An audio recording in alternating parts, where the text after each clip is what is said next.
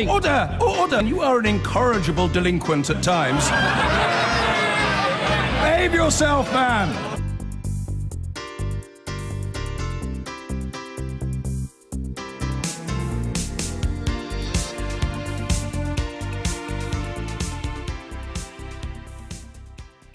And with us tonight, the new housing minister appointed this week, passionate Brexiteer Dominic Raab, Labour's Shadow Secretary for Women and Equalities, Dawn Butler, the businesswoman who took the government to the Supreme Court to get Parliament to vote on Article 50 and won, Gina Miller, the stand-up comic, radio presenter and writer, Nish Kumar, and scourge of so-called political correctness, friend of Donald Trump, journalist and broadcaster, Piers Morgan.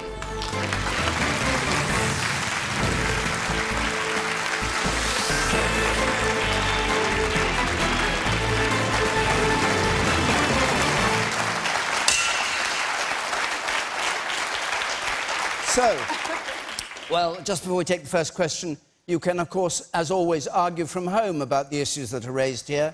No longer, I'm told, on text, but hashtag BBCQT on Twitter, Facebook and on Instagram. Our first question is from Kerry Buckingham, please.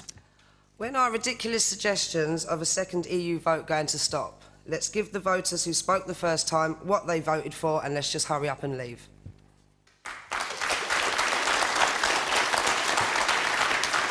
Well, this is, I think, must be in the light of what Nigel Farage said today about how he was coming round to the idea, that's what you're on about, that there might be a second referendum. Gina Miller, you've got Nigel Farage going for a second referendum. You in favour? I don't think it's a second referendum. It's a vote on the deal, whatever that is. But I want to say that none of this is helpful to anybody. This whole leave, remain, you're right, we're wrong. We've actually got 6 months from April to October for this government to show some competence, to go out there and get the best possible deal they can. And then at that point, I think the people should have a say on whatever that deal and the other options are. Because I invested a lot of time, energy, my safety to give Parliament a voice. And it was a weak, dishonest one in my view.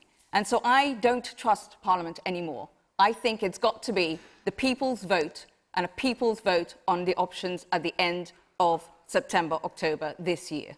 A people's vote, not a Parliament vote? Yes. OK. So, Dominic Raab, what do you make of Farage saying maybe I'm reaching the point of thinking we should have a second referendum? You beginning to think that too? No. I think it's interesting, though, that on the two fringes, whether it's the Lib Dems who are in favour of a second referendum or UKIP, neither of those were originally... I mean, Vince Cable, now the leader of the Lib Dems, in 2016 at their conference said he thought it was wrong in principle, counterproductive in practice. Nigel Farage wasn't in favour of an original referendum. He said that vote for UKIP will just take you straight out. So I don't think what they're doing is as a matter of democratic principle, it's raw political expedience. Now, from my point of view, not only is it wrong in principle, we've had the vote, let's get on and deliver a successful Brexit, but actually, if we did have a second referendum, the message we would send to the EU at this crucial time in the negotiations is that if you offer us the worst terms, actually, we may come crawling back. I think what we should do right now is show some economic, some political ambition. We should have some economic self-confidence. We should go into 2018 proving the doubters wrong. We need to get the best deal for the whole of this country. Why is your government doing whether that? you vote it, well, you keep... They're not negotiating anything. So, Gina, the incompetence has been extraordinary. Really? Well, you said that we wouldn't even get... OK. You said Parliament should have its say. We passed the Article 50 legislation. Absolutely. We've passed through the Commons stage the EU withdrawal bill. We won 42 out of 43 votes. Now you're shifting the goalposts yet again. You said we haven't made any negotiation progress. I haven't shifted any goalposts. Hold on. We got the first phase agreement. We dealt with that crucial issue of EU nationals, UK expats. We've moved on to trade talks. Stop shifting the democratic goalposts. Let's give effect to the referendum. Let me just ask you a question.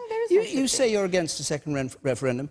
If it had gone the other way, you said... No, well, let me finish. He's frightened of the will of the people. He knows what's coming. I know what's coming. Well, all right, well, I'll read you what's coming. If the verdict is to stay in the EU, you said, and it's close, I think those that don't want to revisit it should pause for a few years and then, at 2020, have a second vote. No, what I said, that's wrong. Well, it's from the House magazine, the 9th of June, 2016. I'll tell you exactly what I said. Did you sue the House magazine? No, I didn't, but I did correct it at the time, and I'll correct you as well, David. What I said was, when asked whether this would put to bed the EU issue forever, I said, you'll never put down that issue forever, not least because in legislation there's an EU lock which would enable us to have a second referendum, and it would obviously come up in a future leadership contest. But what I did say is actually we should hold the EU to its word and give them a chance to deliver the deal, and then we should judge it according to whether it's delivered on the deal. And I very clearly said... Revisit? Did you use the word revisit?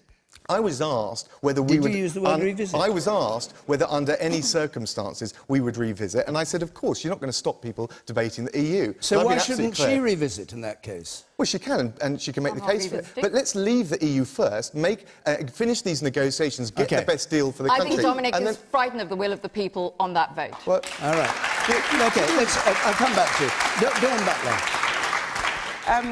I mean, it was painful, the first phase of the negotiations, absolutely painful. The Prime Minister struggled to get an agreement. And the thing is this, we have to look at jobs, trade and investment, and all of those things have to be considered before we could even leave the EU. So do I agree on a second referendum? I think that's Nigel Farage looking for attention.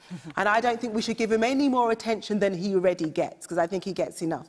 I think that the government has fought every single step of the way when we say that we want to have a meaningful vote in Parliament. We put forward an Opposition Day debate, and Parliament made it clear that we wanted to have a meaningful vote on the deal. You've already been offered and that, then Dawn. we had to have another vote that the government was trying to derail, and then we beat the government. We beat the government on that. And so, now that we will have a meaningful vote on the deal, and I think that's important. What do you make of 78% of Labour voters saying there should be a referendum on the deal? But there's a mixture of views all around, which is 78% of Labour voters? But that's fine. Your own constituency are all pro-Remain? Everybody can have a view. I mean, I voted to Remain. I was really disappointed with the results, but the end results are the results. We have to wait while we go through this painful process of the second phase, and then we'll see what the end deal is, and then we have a vote in Parliament. I come to members of the Honourable Amendment. Nish Kumar. Well, I mean, first of all, of course Nigel Farage wants a second referendum, because at the moment I literally don't know how he's filling his days. Like, between sort of campaigning for alleged sex predators in Alabama and accepting far-right invitations in Germany, I really don't know. I mean, maybe he just needs to take up a hobby. But my concern is, when we talk about the best possible deal and we talk about the fact that the country has spoken, I don't really understand what either of those two things looks like. Because what we said in the referendum was that we wanted to leave. But did that mean remain part of the single market? If so, if we're leaving the single market, how does that translate in Ireland? How does that work with the hard and soft border? There's a lot of questions that need to be answered, and it's a much more complicated question than we were originally asked. So I don't really see the problem with having been asked the first time. Why can't we be asked a second time once we actually know what we're being asked to do? OK. Man of the fourth row, yes. If we actually go back to the vote in 2016, we were told exactly what we were being asked to do. A leaflet was sent out by the British government to every household in the country that said, this is your decision, the government will implement what you decide, and it was clearly stated that leaving the European Union meant leaving the single market. David Cameron said that, George Osborne said that, the whole Remain campaign said that.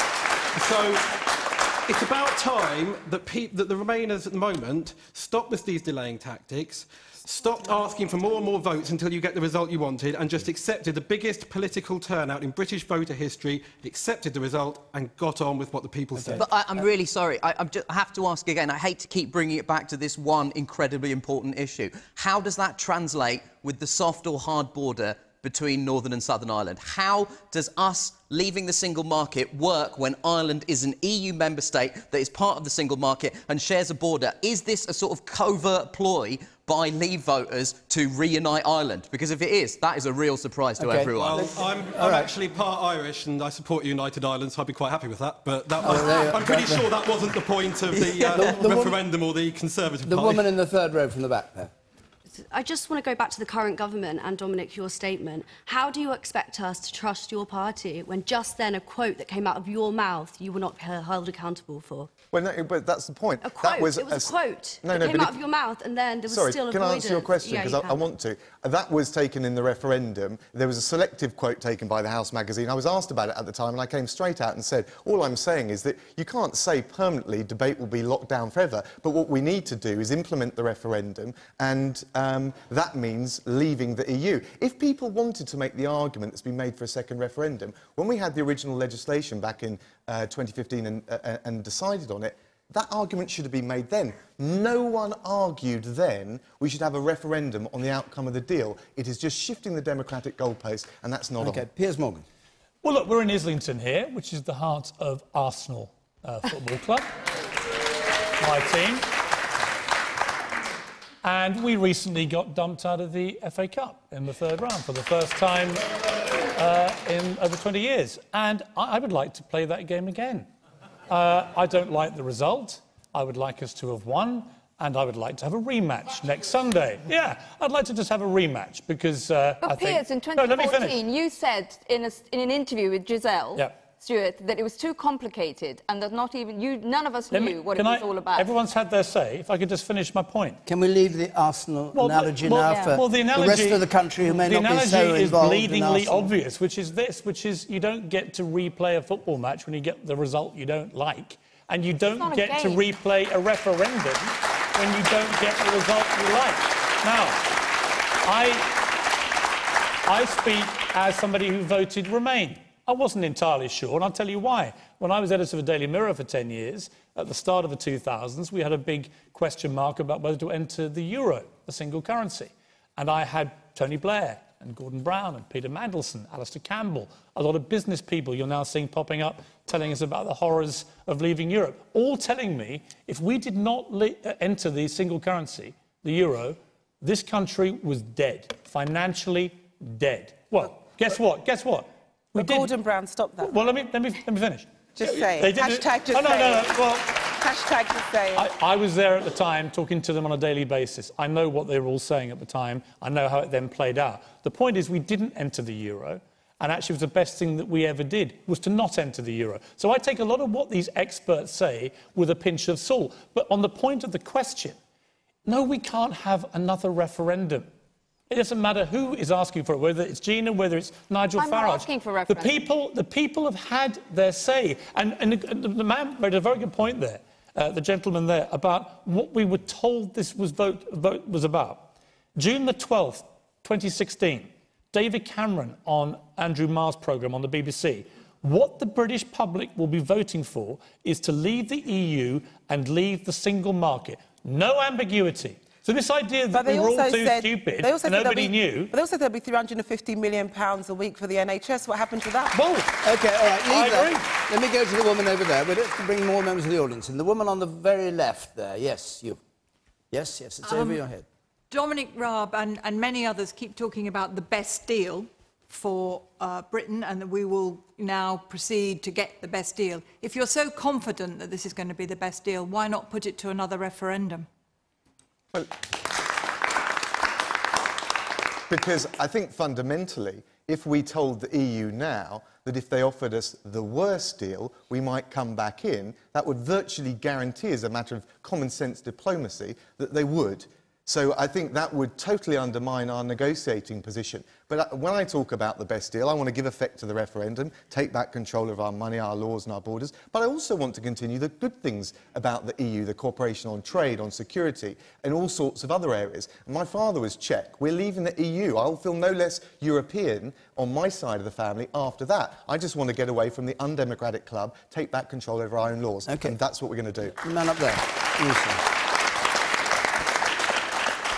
The problem with the referendum is it's too simple a question and too complex an issue, and how we leave Europe is absolutely crucial. I run my own small business. If we leave Europe with a no trade deal, it will be disastrous for my business and the people I employ. So it's absolutely crucial. I don't have a problem with the second referendum. I mean, Parliament weren't even going to get a vote on it at one stage. But there's another way of dealing with this. The Labour Party are a shambles on Europe. Why don't you have the guts to make the general election a referendum on Europe and clarify your stance versus what the Conservatives come back with in a deal from leaving Europe? Why don't you have the guts to clarify your stance and make the next general election about Europe and play it out in a full general election campaign where everybody can be informed about the true issues behind whether we stay or leave We'll put it to Dawn, but what would you have the Labour Party campaign saying? Well, I would have the Labour Party with 78% of their supporters wanting to stay within Europe. Why don't you come off the fence, believe we should at least stay within the single market and make that the issue you campaign in the general election on? So you raised a couple of issues there in regards to your business, and I think that's the reality of the situation, and that's what has to be considered in regards to negotiating the deal. I mean, I hope that there's a general election this year, and if there is a general election this year, then you'll be clear on our manifesto. But we've talked. The Labour Party has been very clear in regards to the single market and the customs union. You haven't been remotely clear about any of it. What are you talking about? We have been clear. But what is the position of the party?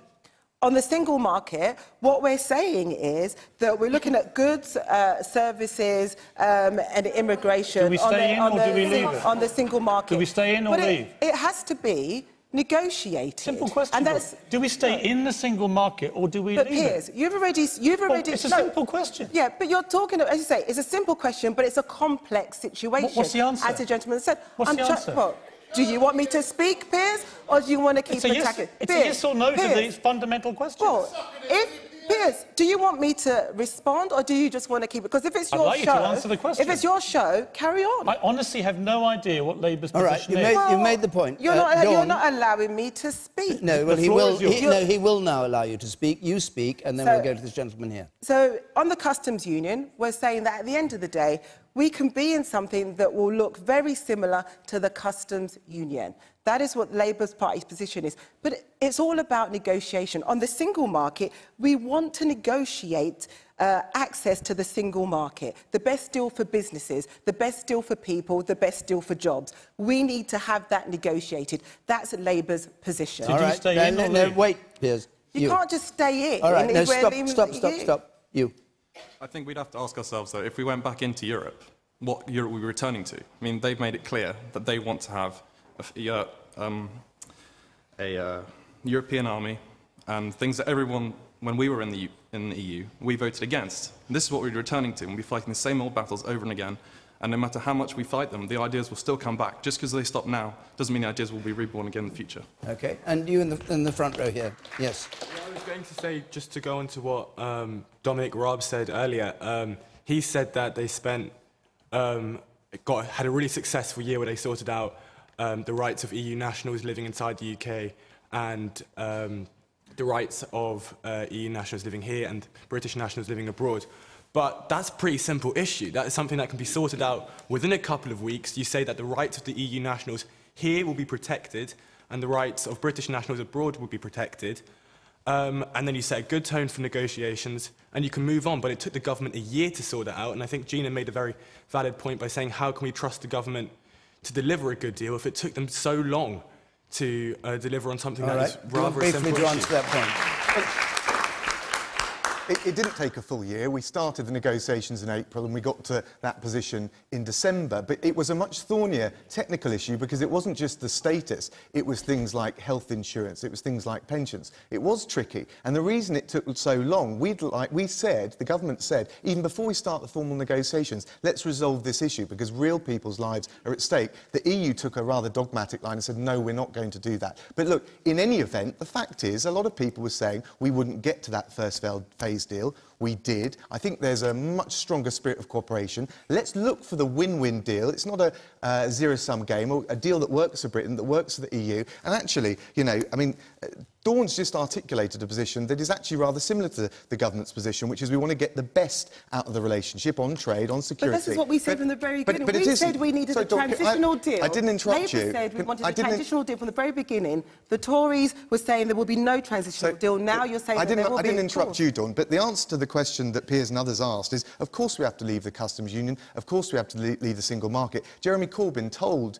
the Labour MPs on Monday night that that was the position, whereas Keir Starmer has said we should leave the position open. So it is a total shambles. We're in government, we've got to lead, there is no real choice here. You can't stay in the single market and leave the EU, but there is all sorts of other ways, through trade deals, through security cooperation, that we can have a strong relationship going forward. Before we take another question, Hereford is where we're going to be next Thursday, and Dumfries the week after that. On the screen are the details of how to apply, and I'll give them in full at the end.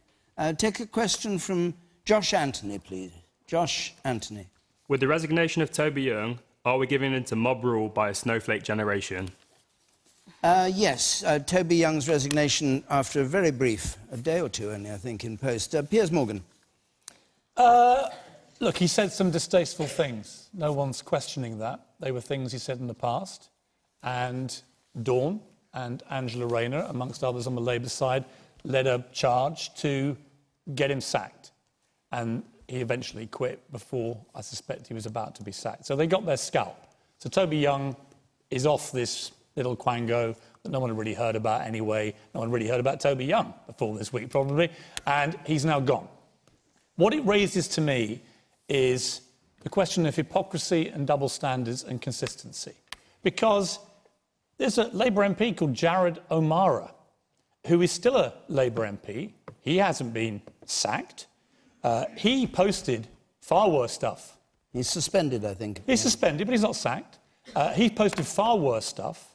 And when it all came out, and a lot of the stuff was presented to the world, Angela Rayner... Let me finish. Jared posted worse stuff than Toby Young? Yes, absolutely. Are you kidding me? You'll get a chance to respond in a moment.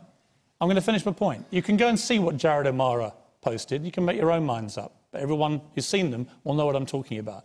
Angela Rayner, who led the charge against Toby Young, she stood up next to him and said, I stand by this guy. This is in the past. He said sorry. We need to move on. So he's still a Labour MP.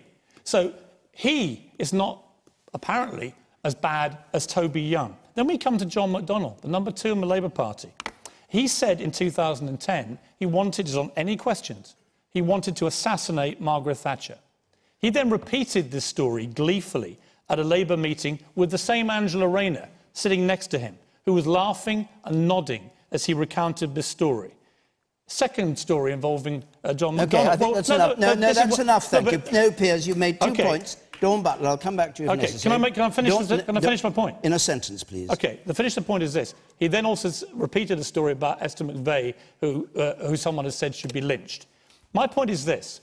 What is actually worse? What Toby Young may have said a few years ago in clumsy, stupid and offensive posts on Twitter. 45,000 tweets. You'll get a chance to respond. No, Piers. You'll get a chance. All right, Piers. I do not want a monologue. There'll be no stories. Dawn. My point is simple. You're missing the question is, are we giving in to mob rule by a snowflake generation? My point is yes or no. My point is, I think we are. And the mob rule does not apply the same standards to people on the Labour side that it applies to someone like Toby Young, who coincidentally happens to be a Tory. OK, Dawn Butler.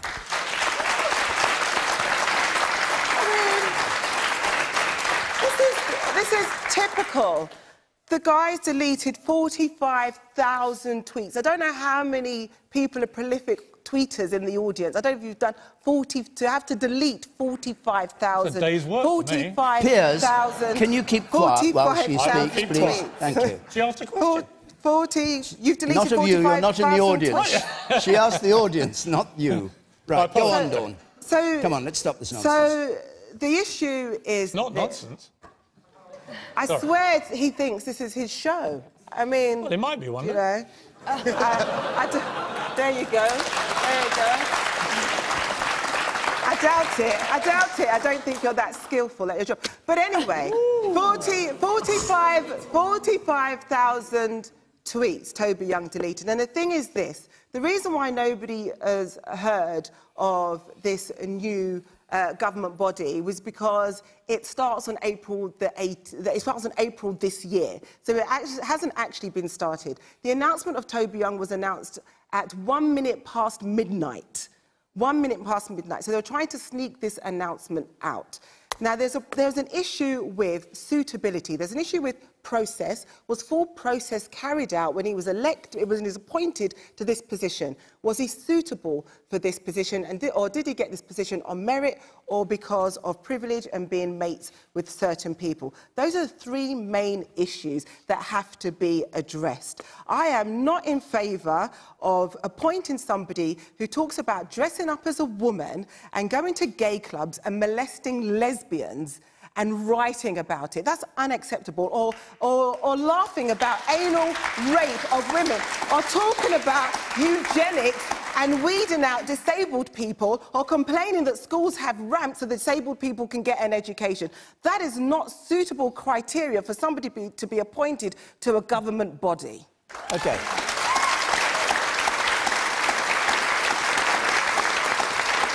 The woman up there. I'd just like to point out that a lot of the stuff that Toby Young said was directed towards women. And I don't understand why, as a society, or why, like, certain establishments within society continuously give a platform to men who are disrespectful and downright awful about women. With the Jared O'Mara situation, he was suspended. So that... He's not been sacked. That's not my point. I haven't heard Dawn call for him to be sacked. Can I just finish? Because my point is actually that Toby Young resigned, so then took that agency to resign himself. Jared O'Mara was suspended by somebody else, so he still wasn't given the privilege or the opportunity to resign. All right, the woman there on the gangway. I'm a student.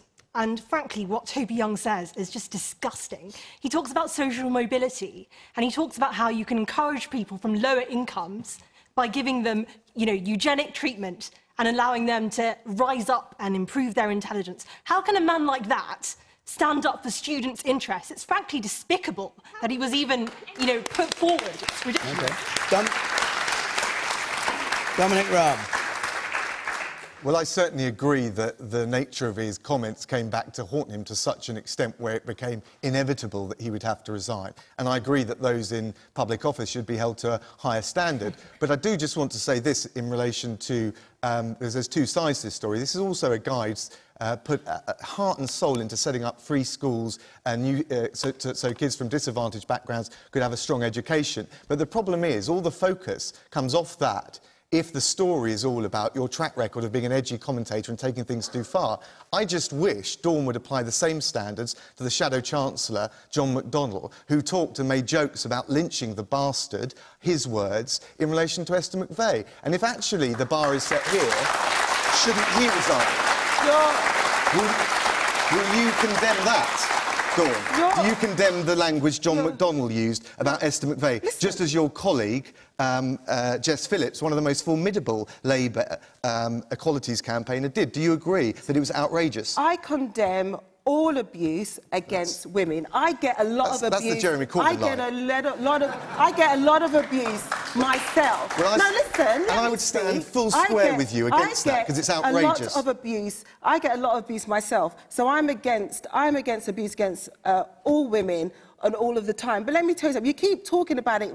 It's historic. Just over 12 months ago, somebody put on Toby Young's desk a sexual health harassment policy. Somebody was brave enough to put it on his desk and underline bits in red, OK? And he responded by hiring a strippogram to go to the workplace on the day of Take Your Daughters to Day work. That shows what he's like. Nish Kumar. Yeah, I just want to... I want to get back to the question that you sort of originally posed, sort of in there. I mean, I'm a stand-up comedian. I exercise my free speech regularly, and I've said things that are truly, objectively reprehensible, right? And that's... I've said things about members of the panel. I described one member of the panel, I won't tell you who it is, as what would happen if someone injected a gammon steak with white privilege. Now... again... not wishing to give anything away, if I could go back in time, I would high-five myself because it's a funny line, right?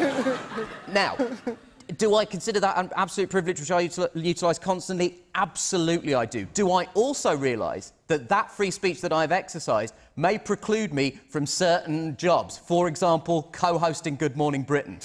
Absolutely. There is consequences to the things that you say. And it's not you can't castigate a generation as being oversensitive, or this terrible term snowflake that's constantly bandied around without any real context or meaning. You can't castigate a whole generation for taking appropriate measures when you look at someone who's going to be involved in tertiary education. If I wake up tomorrow and suddenly decide that I want to run a university, most of my tweets will probably come back to haunt me. That's not how things work. And also, I just want to quickly add, we're talking a lot about Toby Young and the things that he said. What about the things that he's done? What about the news today that he attended at UCL, a eugenics conference? That is some dark Nazi stuff, man, and is not acceptable in modern education. Okay, let's just... Okay, wait, Piers. Before we get trouble from the lawyers... Can't call him a Nazi. I didn't call him a Nazi. I described the practice of eugenics as having its history in ancestral fascism. Right. Let's just explain two things. He says he attended it, sat at the back and listened because he was writing an article, didn't take part in it, wasn't on the panel. And MacDonald, to you, didn't actually himself say that. He was quoting. He may be wrong to have quoted, no, but he made a joke of it, David. But he Those didn't. aren't the same things. He didn't himself say it. He did. He repeated it. He said, some people say to me, not just she should be sacked, yes, he but didn't lynch say... the bastard, to ripples of laughter. I've now satisfied the lawyers, and I clearly haven't satisfied either of you, but that doesn't matter. You up there with the spectacles. So, Labour and the Tories can trade barbs with each other all they want on who said what, and everyone's got as much ammunition as they want, but the hypocrisy of the Labour Party when they come back and say, oh, Jared Amar is just suspended, but Toby Young should be sacked.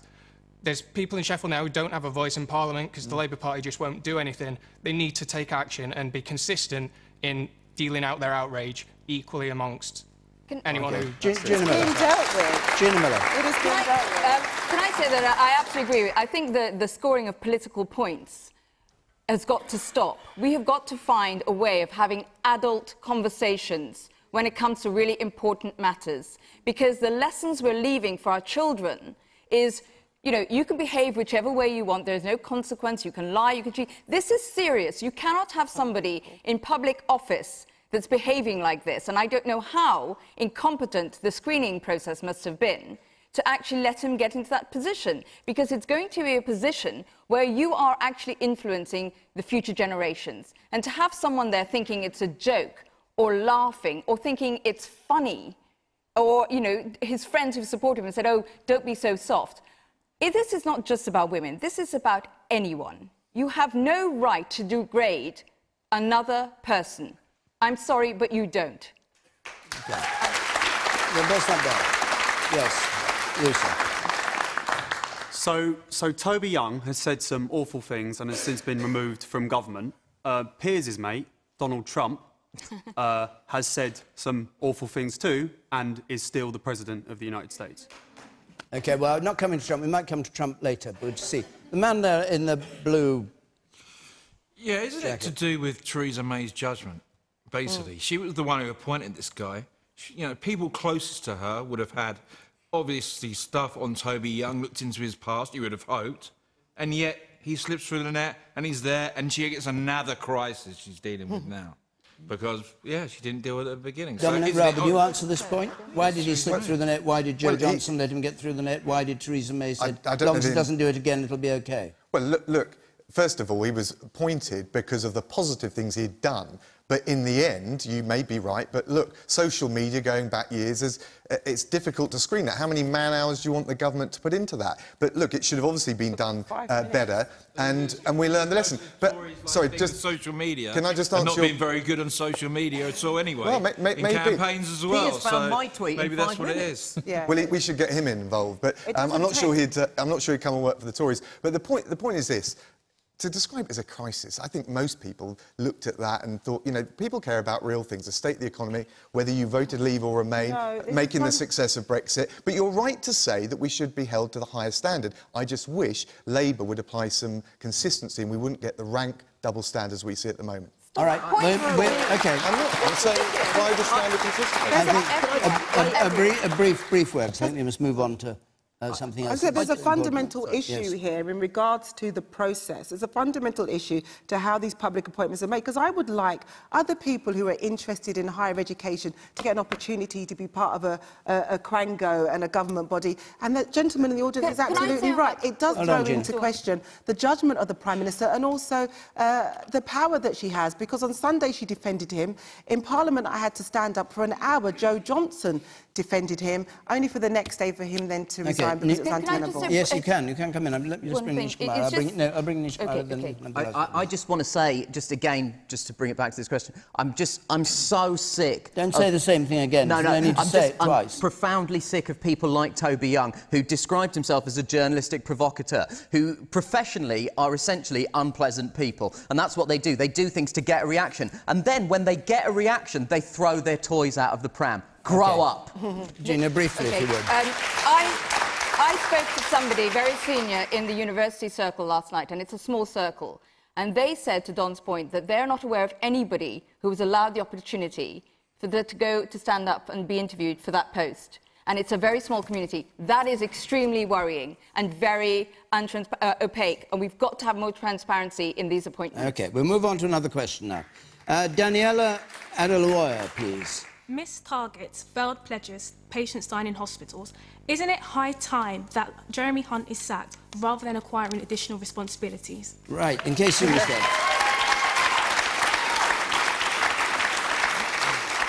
In case you missed the beginning of it, Daniela, missed targets, failed pledges, patients dying in hospital, all while Hunt is Health Secretary. Isn't it time he was sacked instead of acquiring, as he did this week, more responsibility?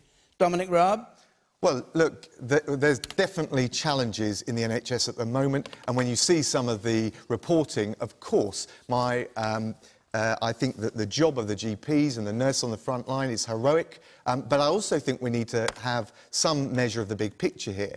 And the Commonwealth Fund in 2017 looked at health services around the world and found from New Zealand to Norway and found the NHS to be the safest and the best in the world. Now, we've put more money than ever, 12 billion more than in 2010 when the last government were in charge. We promised another 6 billion. We've also got to do things differently, and we've started to do that. We've got more beds, more doctors, more flu vaccines available than ever before. But I do think that it requires a long-term view. We need to also change the way we're doing things in the NHS. One of the big things in the reshuffle was integrating social care with the NHS.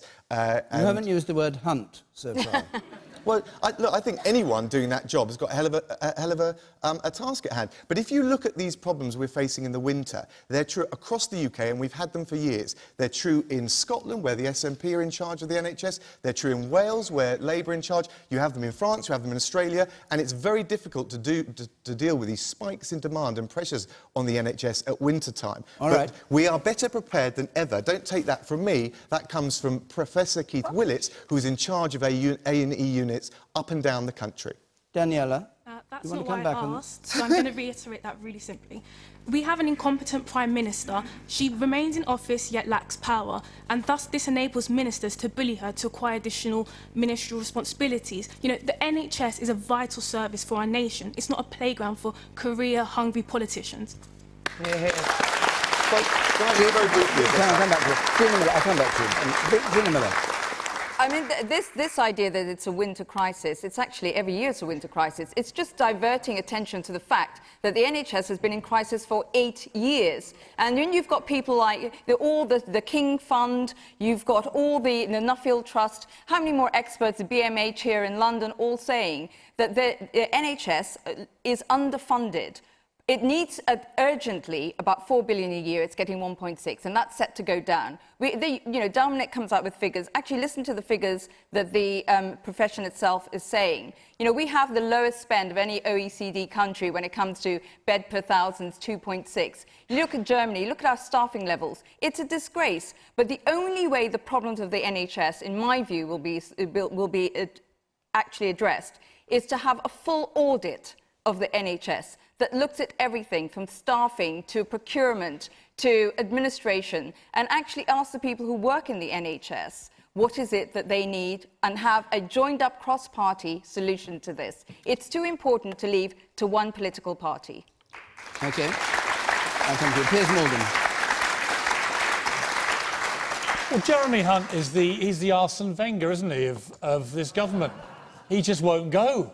And it doesn't matter how badly he and his team perform, he just won't leave. And in fact, eventually, after 5 years of this, ending in this absolute nadir of what we've now got on our hands over this winter, the worst ever, he gets called in by his boss. He says, I'm moving you on. And he says, oh, no, I'd rather stay, if you don't mind. Oh, righto, you stay then. Carry on. It's a complete and utter farce, isn't it? The NHS problem is not actually, it's not just about the Tories, not just about Labour. They've all cocked it up for decades. And the reason they've cocked it up is they've been unable to respond to the harsh reality of what has happened to this country. The NHS was started in 1948, 70 years ago. By Labour. By Labour. It was a brilliant idea. Well, we all agree. We all agree we love the NHS. I've had to use it a few times in the last 2 years for various injuries. I've fallen over, broken ribs. My wife fell over, broken rib. We all fall over in my house. My little daughter had a fit one night. We took her in. Amazing, amazing treatment every time by the brilliant staff of the NHS. But they're overworked, they're underpaid, and they're exhausted. And the point I was going to make was the population has grown by a third since the start of the NHS. And it's projected to grow to 74 million, another 10 million by 2039. This population's also living a lot longer. So we have a massively larger number of people living a lot longer, putting a huge new strain on a system that simply wasn't devised to tolerate this number of people using it. We've got to have big thinking, and all this lot have to come together, stop the petty point scoring, get in a room and work out big solutions to try and save the NHS. All right.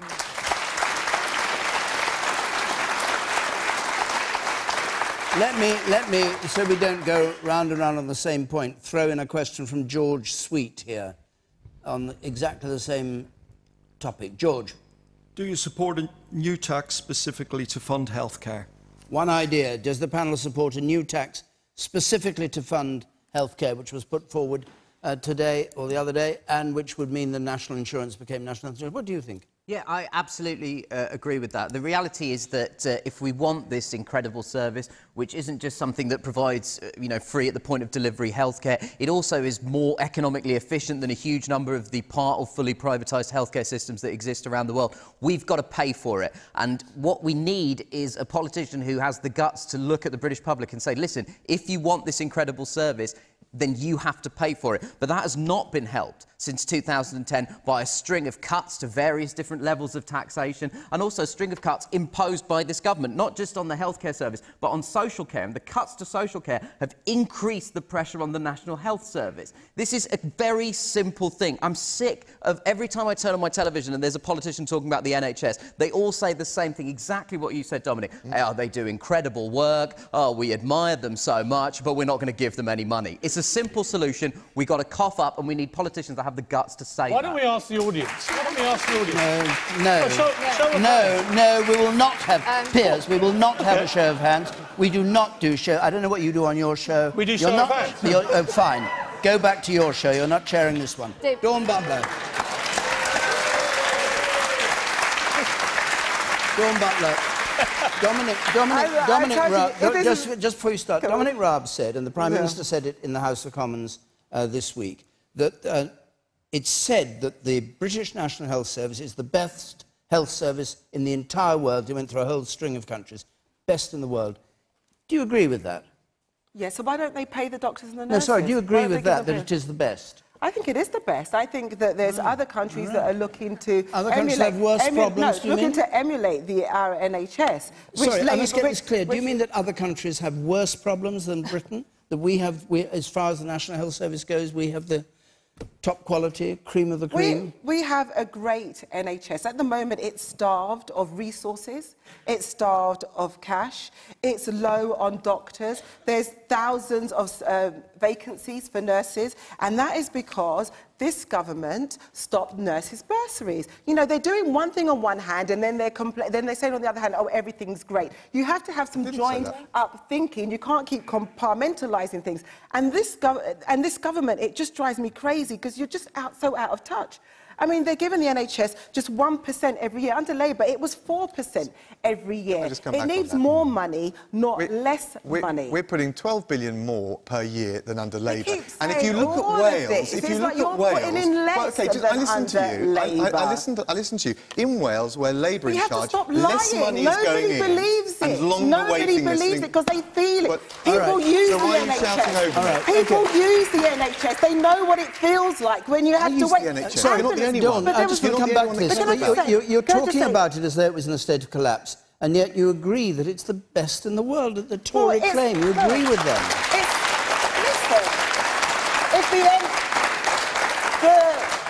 The NHS, in how it's created, is, in fact, in theory, the best in the world if it had the resources and the money to carry out what it needs to do. Like your answer to Brexit. There are nurses who are spending their shifts, their entire shifts, in the car park of the hospital because ambulances are parked up and can't get in to the hospital. And what do you think of George Sweet's proposal that we should have a special tax for the National Health Service called National Health Insurance? Do you think it's a good idea, one you consider? The Labour Party's manifesto's plan was to raise taxes to the top 5%, and so so we can give the NHS the funding it needs, and that was in the Labour Party's manifesto. And also, if we stop all the corporation tax, 70 billion by 2020, that money could also go into the NHS. But you haven't answered that question.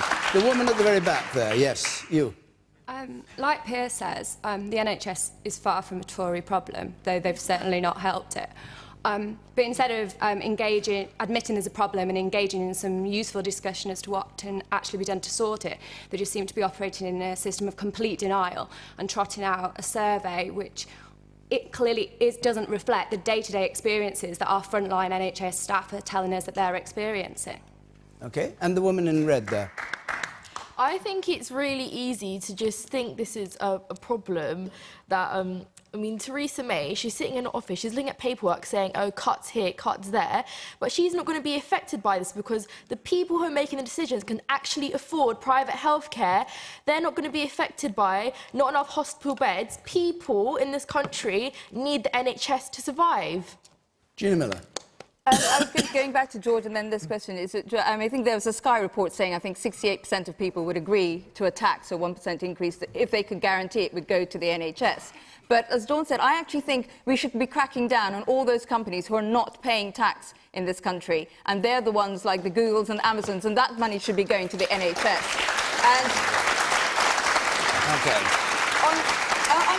The other thing is, one of the suggestions has been a royal commission, which I think is a complete waste of time and money and will take too long, because actually there are already good reports out there. There's a Barclay report, there's a House of Lords report just last year. Why do you not just use what's already there and get on and make some changes cross-party?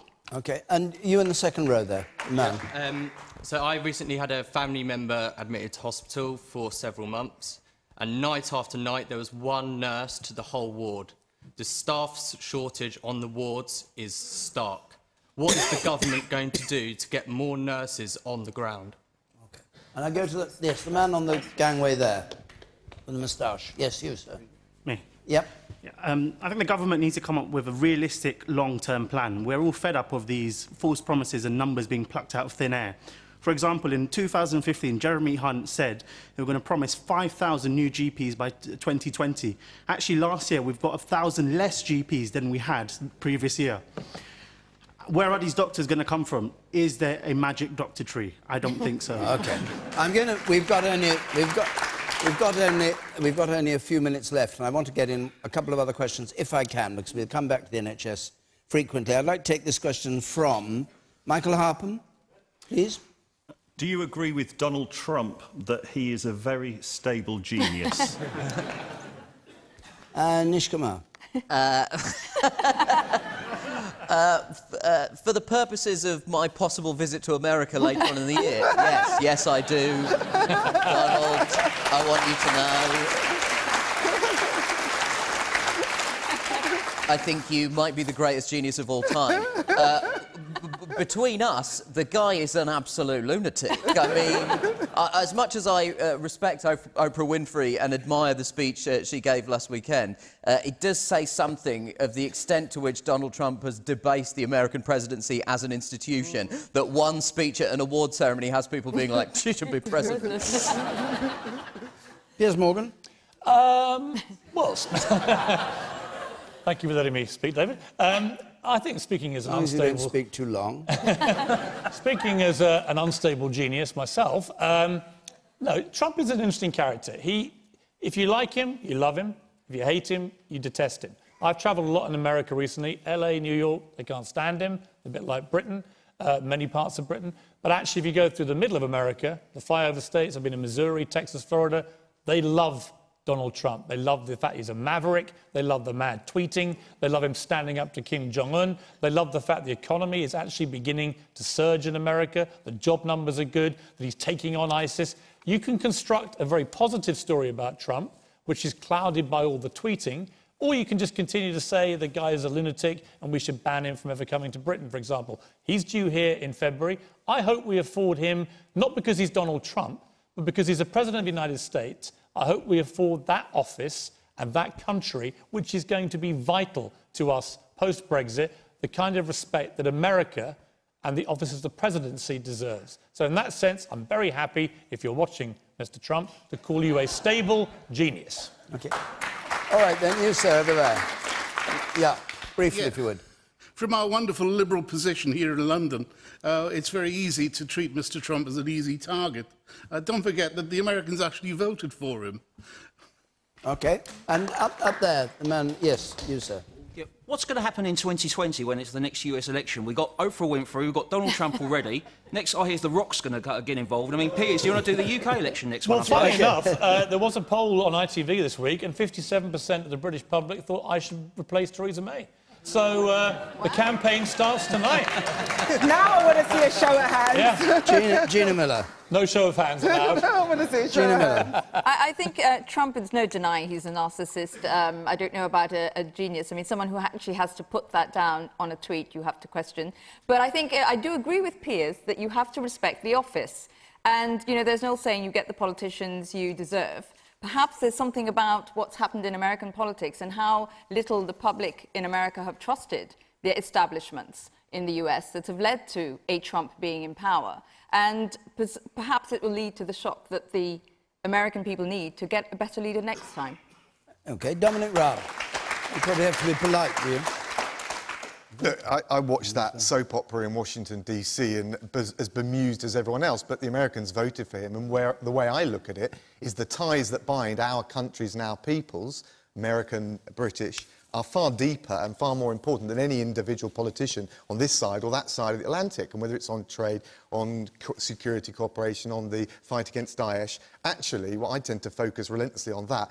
And I think Theresa May's done the right thing of saying, do you know what, I'll tell him when I disagree, but we're engaging in grown-up diplomacy, not student union politics. That means we get close to him, we exert positive influence. We tell him when we think he's got it wrong on Putin, on NATO, on the tweeting around Britain First, which was abhorrent. But actually, what matters most is the bonds and the ties that we have between our two peoples, and they are stronger than any politicians. Can I just say... yes. I just want to say that how you... There's a couple of things. People keep saying the American people voted for him. Firstly, the majority of America did not vote for him because he lost the popular vote. Secondly, I can't help but feel how you relate to Donald Trump does have there's a huge relationship with what your ethnicity is. And I suspect that if you're a white American, you might think, well, let's see how this maverick plays out. But if you're not white, it might be a very, very different story. Because maverick, certainly in the last couple of years, seems to be code for enormous racist. The man in white at the back there. You, sir. I'll go one further and say he's more than a narcissist, he's probably a sociopath. But then aren't most people who've got to the top of the political and corporate ladder. And at the end of the day, the American political system has enough people around him who I believe are sensible and the correct mechanics to get rid of him, should they need to. OK. Dawn Butler. I think that Theresa May showed a serious lack of judgment in inviting him after 7 days to come to our country on a state visit. And I don't think that should be allowed or happen. Is he a very stable genius? I think he said he's a very, very stable genius, didn't he? I think he had 2 verys in there. Well, I think he's got his medical on Friday. Let's wait and see. OK. Right. Now, we've got a couple of minutes left, and we've got one... This programme's designed for you, Piers, because you claim to be a friend of Donald Trump. But I'm going to take this question just round the panel. Molly Farias, I think it is. Is that the pronunciation? Anyway, Molly. Is the decision by Virgin Trains to stop selling the Daily Mail a form of censorship? The decision... Virgin Trains say that they're not selling the Daily Mail because it doesn't fit the ethos of Virgin Trains, whatever that may be, and therefore they're not going to sell it. OK, Dawn Butler, you start on it. I mean, I'm in favour of free speech. I mean, occasionally, I've never bought the Daily Mail, can I just say? Never read it? But I have read it because sometimes I want to see what they're saying. I think it's important sometimes to see people what normally buy people newspapers. No, but to see what people who I disagree with are saying immensely. So sometimes I think that's important. But it's up to Virgin. OK, is it a form of censorship? What do you think, Gina? The Daily Mail and I have not been friends. But I think at the end of the day, they've got falling numbers. You know, newspapers are not going to be as important in the future. It's more, they're going to be available online. People on the Virgin train can connect online and read it online. So that it's a hollow gesture to say you can't actually buy it. They can just go online and read it. No, but the line that's important is we've decided this paper is not compatible with the Virgin brand and our beliefs. Virgin made a mess of communicating that because, first of all, they said it was based on consumer research. And then it came out that they said it actually didn't fit with our brand, which was a confusing way of putting out that message. But I think if they had made that decision that they don't want it on their trains, then people can buy it elsewhere. I mean, they're a corporate entity. They are allowed to make that decision if they want. Piers Morgan, is it censorship? Of course it's censorship, and it's pathetic, frankly. I expect more from Sir Richard Branson, a guy I've always admired. The truth is, they're only going to stop now the Times, the Guardian and the Mirror, which all remain. Sounds good. Well, there's 2 points I'll make about the Mail, which is one of the most successful newspapers in the world. Right? I write for it, so I would say that, but it happens to be true. And the Mail is not everyone's cup of tea, but those who like it and buy it really enjoy it on a daily basis. The Daily Mail has been at the forefront this week of a stunningly successful campaign on plastic bags. It's forced the government into making really dramatic moves now on the environment and plastic bags. That was a Daily Mail-led campaign, right? OK, it's just about censorship. Well, here's the point. When Virgin say they don't share those values, does that mean that Virgin doesn't share that value? Does it mean that actually... God. Well, I'm sorry. Oh, but it needs to be said. All right. And I think it is censorship. I think it's wrong of them to do it. They're just doing it for cheap publicity, and shame but nobody was buying Dominic Raab, we're out of time. Dominic Raab. I'm not sure it's censorship because they've got the right to choose who they sell, but I do think it's a bit of a hollow gesture, like Gina said, and the real thing is that they're turning their nose up at all those millions of people that read the Daily Mail and saying, in effect, you know, you're not our kind of people. No. I think in these kind of situations, the consumer is king. Let people decide what they read. Nish? Yeah, I mean, I like to read Empire magazine on the train, but it is not available. So what I do is I go to these places called the newsagents. They have them quite readily around the country, in the train station often, and I buy it, and then I read it on the train because I'm an adult, and I don't stand there screaming about my free speech being violated. And the only thing I would say is that... But clearly, this is absolutely a publicity stunt from Virgin. And Virgin are a company that in the last sort of couple of weeks have not covered themselves in glory in terms of their corporate ethics. Now, if I was the Daily Mail, and I'm the first to admit that I'm not, but if I was the Daily Mail, I might look at that and think, wow, how bad must we be if even Virgin are judging us? OK. Right, we're out of time, I'm afraid. I'm sorry for those who have their hands up.